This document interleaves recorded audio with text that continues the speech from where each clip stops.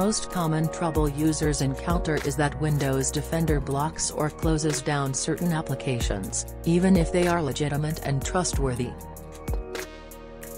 First, let's add an exclusion to Windows Defender. Click on Windows button, select Settings.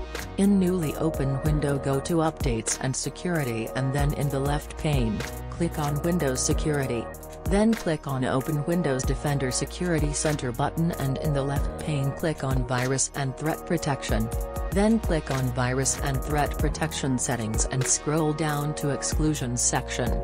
Click on Add or Remove Exclusions. Confirm by clicking on Add an exclusion. Select the type and navigate to the applications you want to add as an exclusion folder or executable.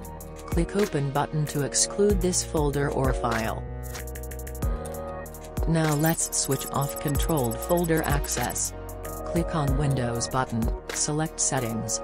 In newly open window, go to Updates and Security, and then in the left pane, click on Windows Security. Then click on Open Windows Defender Security Center button, and in the left pane click on Virus and Threat Protection. Then scroll down to Controlled Folder Access section, click Manage Controlled Folder Access and then turn it off. Now let's make sure your Windows is up to date. Click on Windows button, then click on Settings. In newly open window, click on Updates and Security, and then click on Check for Updates button.